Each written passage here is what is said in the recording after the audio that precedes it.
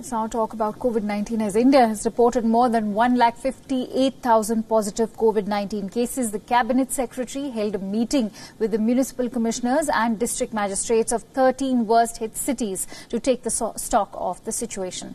The central government has said that the 13 worst affected cities make up 70% of the total positive cases in the country.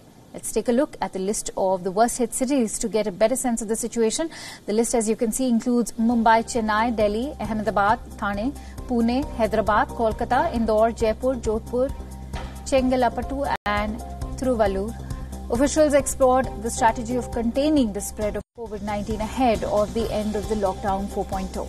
At the high-level meeting between central and state officials, possible restoration of economic activities with minimal risk was also on the agenda.